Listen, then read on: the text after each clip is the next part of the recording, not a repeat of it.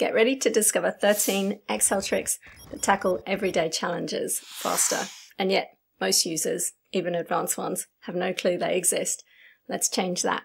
Here's the first one.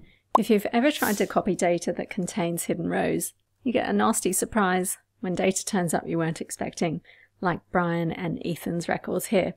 Let's Ctrl-Z to undo that. Instead, select the range and then Alt and semicolon to select the visible cells. Now you can Ctrl-C to copy and Ctrl-V to paste only the visible cells. You don't get any unexpected records. Try it yourself after watching the video. The link to the practice file is in the description. Okay, moving on. Imagine you have a table on one sheet, but you want a live preview of it on another sheet without having to refer to it every time something changes. It's easy. Select the data you want a preview of, Ctrl-C to copy, go to the sheet that you want to see the preview on, and then paste, and then down here we've got linked picture. Paste it where you need. It's an object that floats above the grid, so it's not constrained by cells.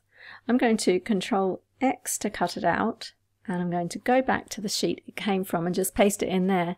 And you can see if I make a change here, for example, we change Mo Salah to 30 goals, the linked picture automatically updates in real time. It's like having a live security feed for your spreadsheet. Now, if you don't have linked picture available, you can use the old camera tool. Right-click on your quick access toolbar, go in and customize it.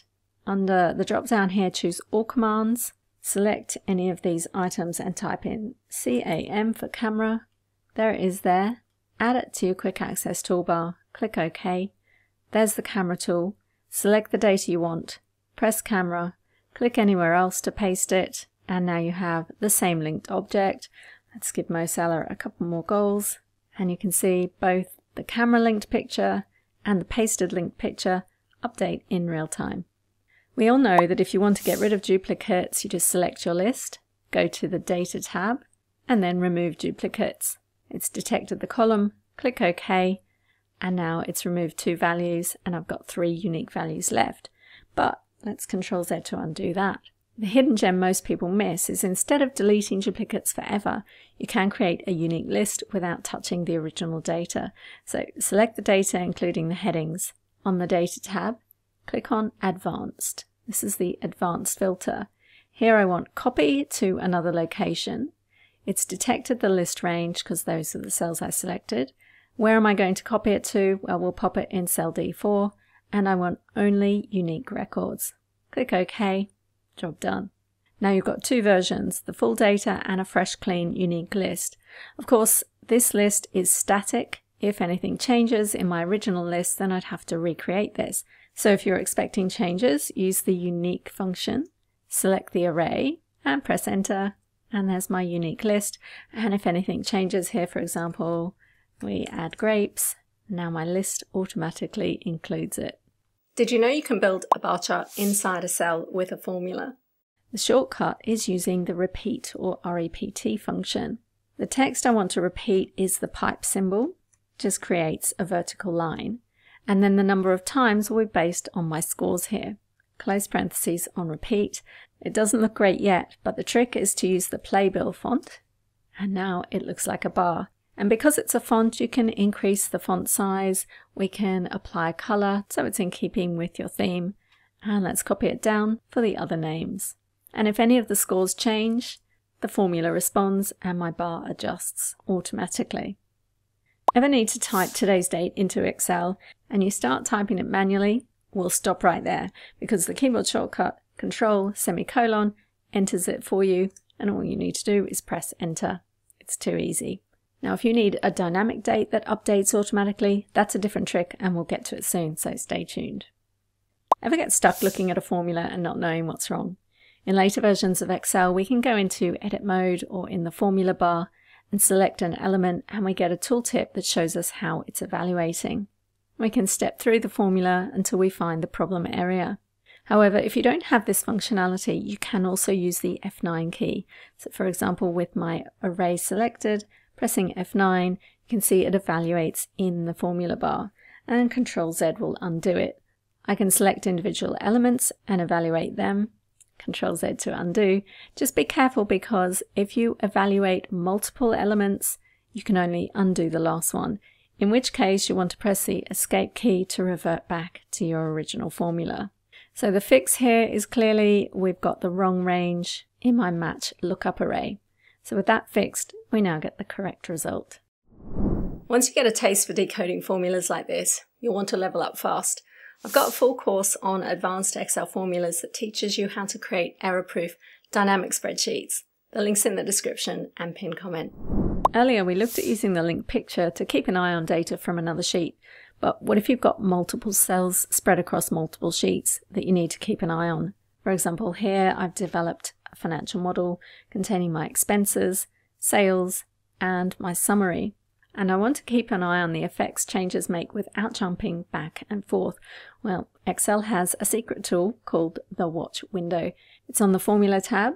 It opens this toolbar and you can add cells to watch. For example, let's watch the net profit. Select the cell, click Add, and now it's in my list. I can go to other sheets and add them as well. So let's add the sales budget and we'll add the expenses as well. So now I've got 3 cells that I'm keeping an eye on. And no matter where I go, the watch window follows me. So if I change the sales budget here, say 60,000, keep an eye in the watch window, you'll see the figure for sales and my summary will increase. So I don't need to flip back and forth between the sheets to see the effect. Now if you prefer, you can dock it above the formula bar. Just move it into place and it'll pop in. Left click and drag to move it out.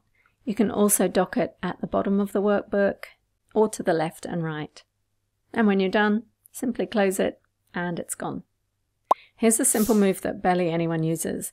If you need to move a whole column or row without copying and pasting, just select it, then hover over the edge of the row or column until the cursor becomes a 4-sided arrow, and then hold Shift and left click and drag.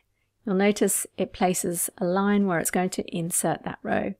Release, and your data's rearranged. It's super quick and easy.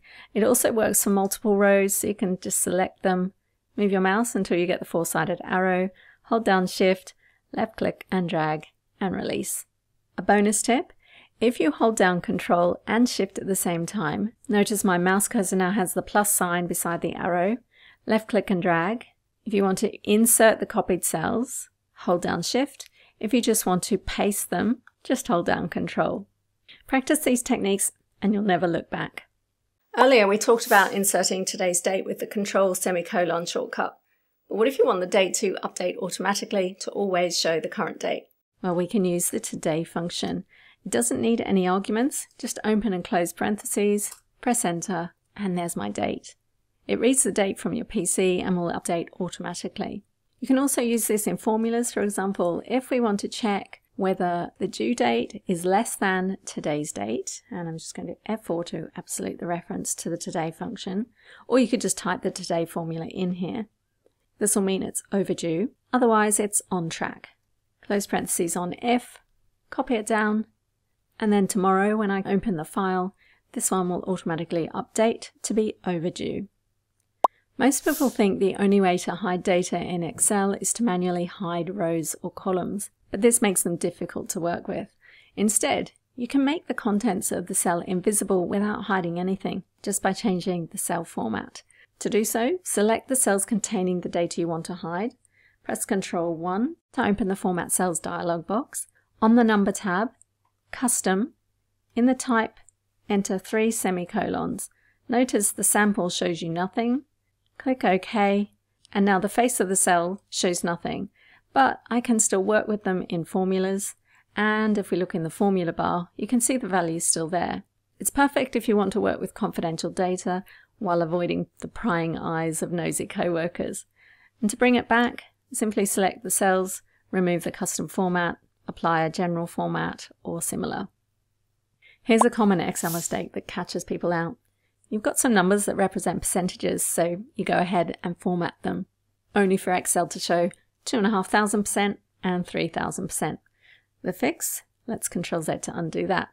Type 100 into any empty cell. Ctrl C to copy, select the values, paste, special, divide. Click OK. Now you have the correct fractions. You can apply the percentage format, and now you have the correct values that you can use in formulas and the like.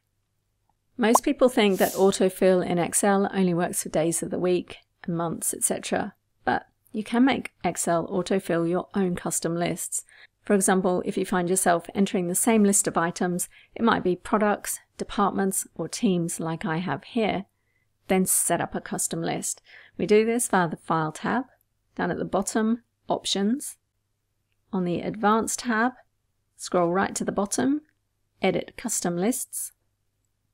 In here you can type in your entries, or you can import them from a list, which I have here. So I'm going to click Import, and you can see they've been added. Click OK and OK, and now all I need to do is type in the first item, and then I can left click and drag to auto-populate my list. No more manual entry or errors. If you've ever printed an Excel sheet, whether on paper or to PDF, and page 2 looks like a crime scene because the headers are missing, instead, let's escape out of there. Go to the Page Layout tab, go to Print Titles, and on the Sheet tab, you can choose the rows to repeat at the top. So I want row 4 to repeat at the top. By the way, you can also repeat columns on the left if you're printing in a horizontal layout. Let's go in and print preview, and you can see my headers are on every page. So no more confusing printouts or PDFs. I can't imagine my Excel life without these tricks, but there's one I rely on every single day. And once you see it, you'll wonder how you ever worked without it. It's right here in this video, just 12 minutes, that could change the way you use Excel for years to come. I'll see you there.